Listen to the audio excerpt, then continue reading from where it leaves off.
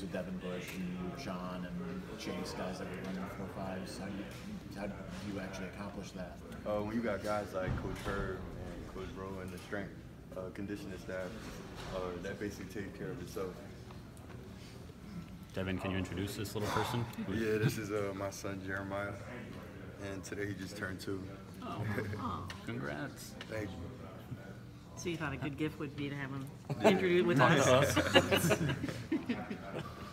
You were in position as a team to possibly win a championship last year, and then that last game happened.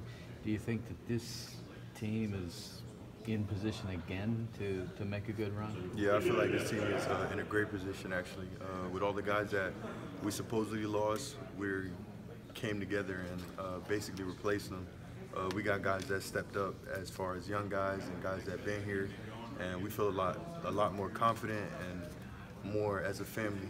And throughout this camp, we felt strong and prepared to get ready to start the season off. So losing so many, upperclassmen, established starters, who have you seen step up as a leader on the defense this year?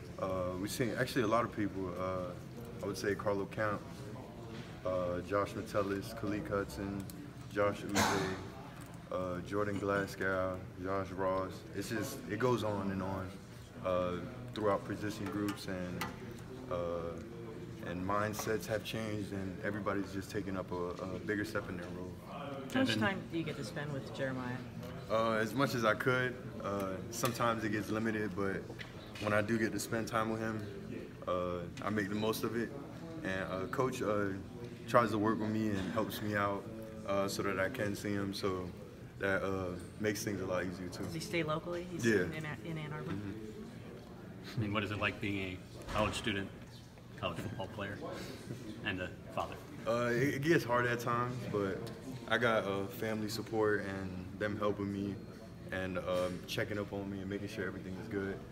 But yeah, it could get hard at times, but I know what I'm doing it for, and it's for him, so I'm gonna keep pushing. Do you have some other family in the area then? Or? Not right now, but they come up as much as they can. He's already 2. That kind of made you the grown-up on the team in a certain way? Yeah. I mean, you have this responsibility that nobody else has, or Yeah. you have. Definitely. Did you learn from Karan last year? Yeah, I actually learned a lot from him, being that he's also from Florida too, but he gave me some tips, and I just kind of took him and ran with him. Diaper changing Yep, tips or everything. beyond that? Everything.